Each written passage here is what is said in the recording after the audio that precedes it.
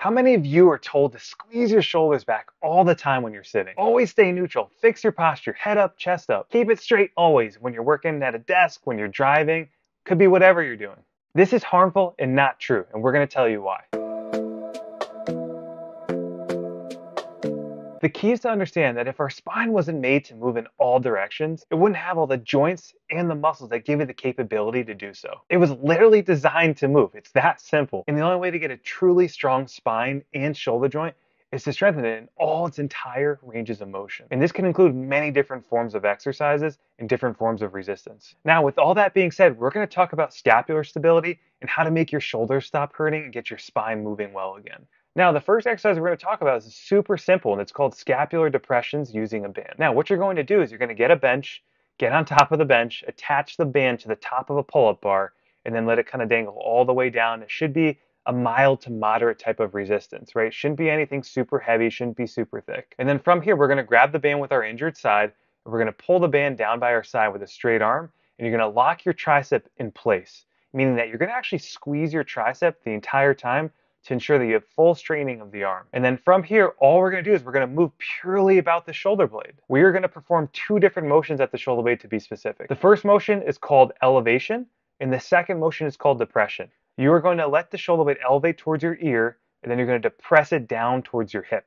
And as you depress it, you're going to hold for 2 to 3 seconds and really feel the muscles underneath your shoulder blade kind of really squeezing and locking into place as you do your repetitions to complete your set. Now, this is a super important exercise because we are just so upper trap dominant. We tend to always shrug our shoulders. We never spend time shrugging our shoulders downwards, working our depressors, and that's going to help stabilize our shoulder blades and provide healthy foundation for our spine to move upon. Now, let's get into the second and third exercise. The second exercise is going to be prone T's, and the third is going to be prone Y's. Prone T's are going to just have you laying on your stomach. You're going to have a nice towel roll underneath your head to kind of keep your head and neck in neutral so it's not flexed or extended. It's between the two. And then what you want to do from here is you want to pull your injured arm out to the side in a T or an iron cross position so it's in line with your shoulder joint.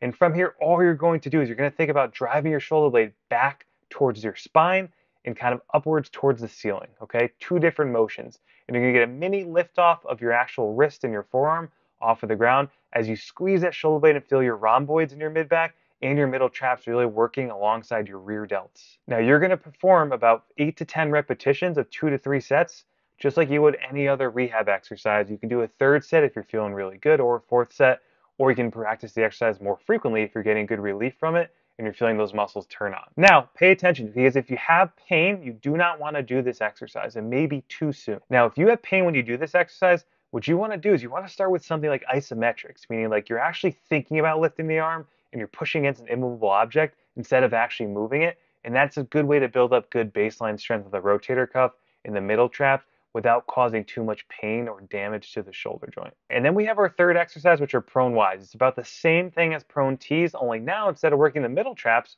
we're targeting the lower traps. And our arm position is different because of this, right? So for the prone Ts, we had our arm out to the side in the T. Now on the Y, our arm's out to the side in the Y.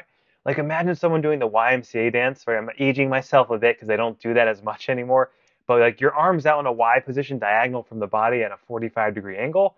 And this is going to allow us to kind of really strengthen the lower traps by squeezing our shoulder blades back towards our spine, but also down towards our opposite hip. So take, for example, me wanting to strengthen my right lower trap to work my right injured shoulder. I'm in my right arm out at 45 degrees. I'm going to pull my shoulder blade down and back towards my left hip and lift my right arm and really feel those muscles really kind of working and shortening and getting nice and strong underneath my shoulder blade on the right side towards the middle of my back. And just as always, I'm going to do about 2 to 3 sets of 8 to 10 reps like any other rehab exercise for stability, strength, and control. Now, this is painful. You can do the isometrics like I said before. If both of these exercises are too easy, one, you can add load to it by holding a lightweight dumbbell. I wouldn't use anything over 10 pounds.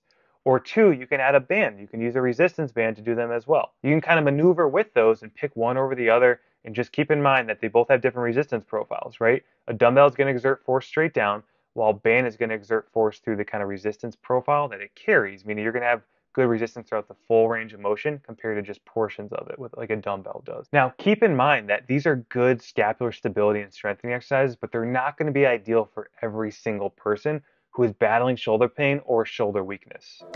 Now, if you have questions or you're ready to fix your shoulder pain, get my free shoulder fix guide by joining my Facebook group, NTS Shoulder Pain Relief Method. Now, hopefully, if you want to fix it, you join our Facebook group where you can learn how to get a free shoulder pain fix demo like you just saw in the video. I'm here to help you, right? I'm gonna give you exercise. I'm gonna assess you. I'm gonna tell you the exact cause of your issue so you know whether these are good exercises for you or they're not good exercises for you. Plain and simple. Because if you're stuck moving like a robot or you're really weak, you stay limited, you're never going to get shoulder pain free. The good news is that if you're ready and you don't want to move like a robot, you don't want to be like your parents or someone you know who had a shoulder issue and just never got it addressed. They just kept waiting and waiting and waiting, thinking it would heal itself. They ended up needing surgery, which made it even worse. If you don't want to go down that rabbit hole, then text me the word shoulder to 1-475-241-7993, and I'll get you a free shoulder pain fix demo. We'll help you figure out what's causing that pain to eventually get rid of it for good. And as always, guys, thank you so much for watching and supporting our channel through Facebook, through Instagram, through YouTube here. Be sure to like and subscribe so you don't miss a weekly video. And as always, let me know if you have questions down below in the comments. We'll see you in the next one.